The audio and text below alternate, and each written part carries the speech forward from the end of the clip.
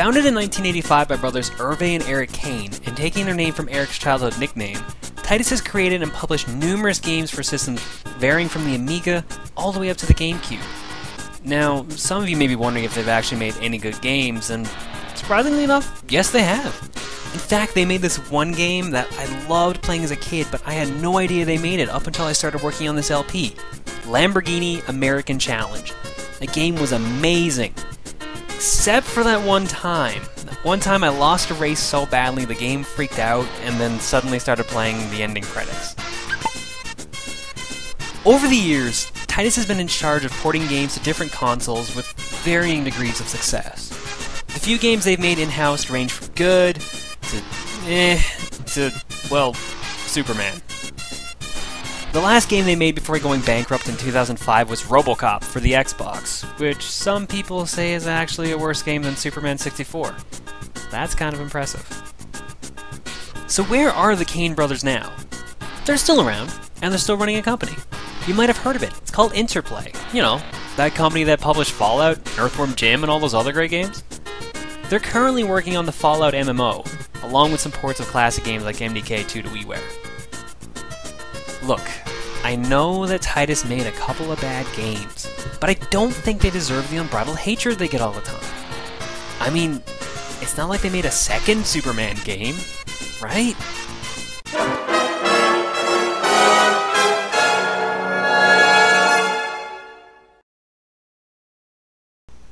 Then there's no time to waste. More rings in a Sonic game! It's Superman 64's second ride stage. Let's get to it.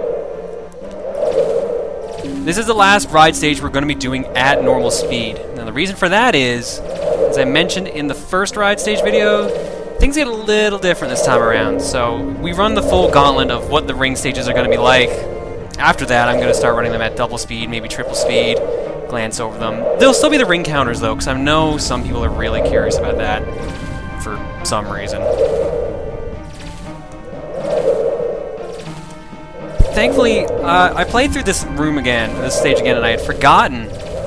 This is actually, there's like 3 sets of difficulties for the challenges. This is the second, group. There's actually going to be a bunch of different ones than what we saw last time. I thought that was the majority of them in the first video. Not actually the case. Also, I'll make a comment right now. I may have made the first ring stage look easy to do. Not gonna happen with this one. This ring stage, right here is the main example why. They started moving. They've gotten sentient. Now this is the easiest moving pattern. They're gonna get a lot harder a lot later, and we'll get straight to that in a few minutes.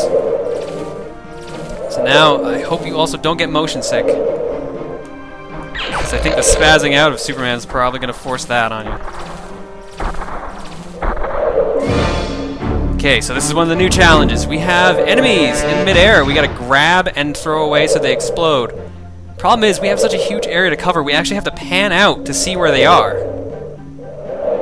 It's a cool concept otherwise, but it's very easy to miss these guys. Or get stuck in a building. Get out of the building. Thank you. Thankfully, they gave us 3 minutes for the first one. Later on, they gave us about a minute. And just throwing them kills them. They just blow up in midair.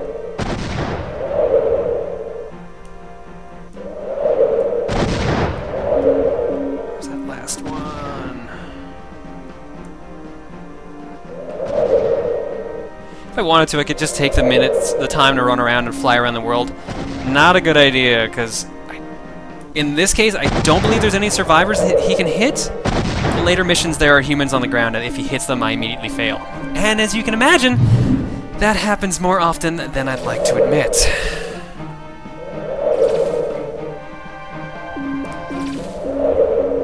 Okay, so the rings are being nice at first, starting off solitary, then they start shifting around again. They'll go in this pattern. There's 4 different patterns, maybe, we're going to see in this video.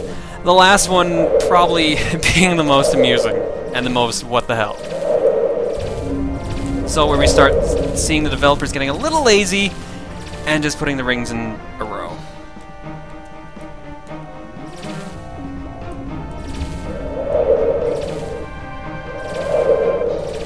Though saying the developers got lazy for this game kind of an understatement.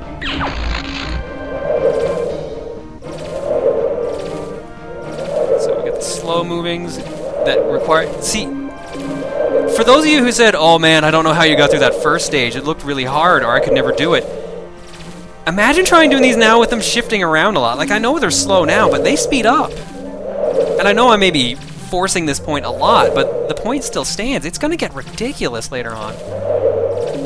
And besides the random moving rings, there's going to be no variation for the next 3 or 4 ride stages.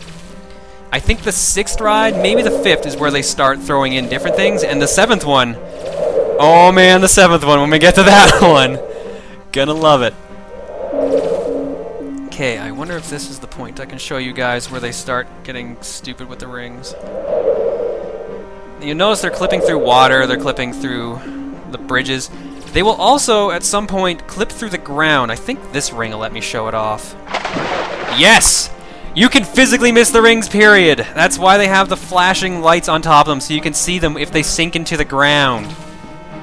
Later on, they sink so far in the ground, you can't even see the flashing lights. So you will on purpose miss a ring, because they felt like being total dicks.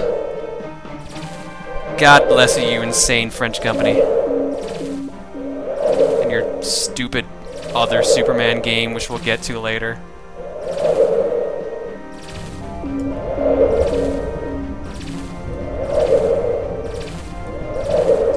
Okay, here's where the rings start going in circles. Running the full spirograph pattern here now. It's fantastic.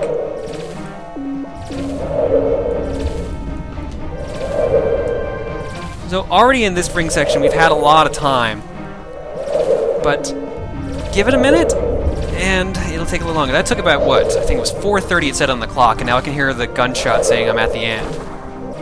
So that took 3 minutes. Wait for the next ring section. And I already warned you earlier, they eventually give you 10 minutes for these things. Okay, we've got to protect our skateboarder. And how do we do that? By running over people.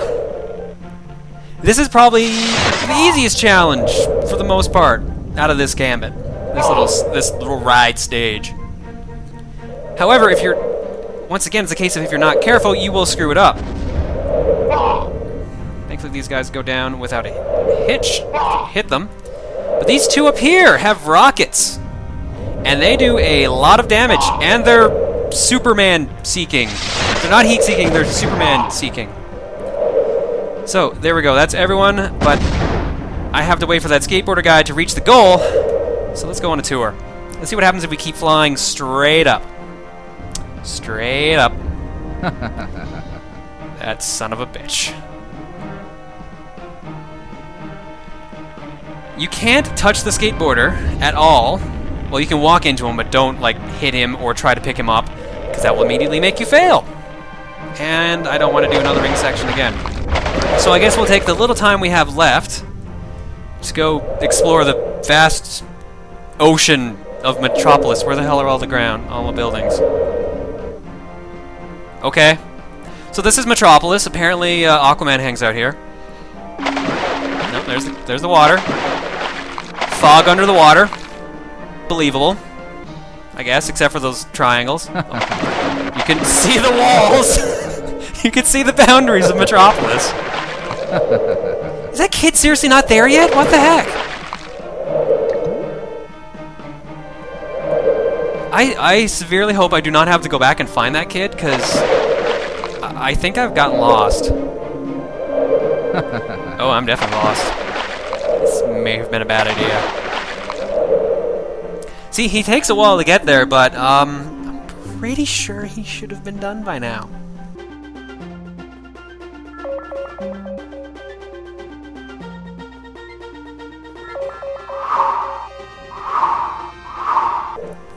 Come on, where are you? You gotta be here somewhere. Why does this entire area look the same? Also, I'm pretty sure I just went in a circle. I certainly did. Damn it. Wait, here we go, I think. Nope. It's around here somewhere. gotta see the key. I'm totally gonna fail.